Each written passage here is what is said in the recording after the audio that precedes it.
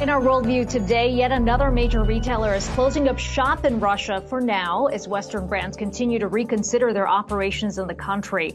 Ikea said it is temporarily halting all operations there and closing 17 stores.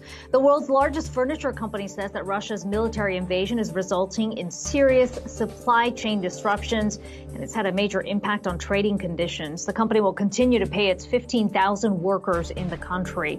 Meanwhile, Spotify says it is closing its offices in Russia indefinitely and removing all content from state-sponsored media outlets, RT and Sputnik. The company's also restricted the discoverability of Russian government-backed content from other outlets on its streaming site.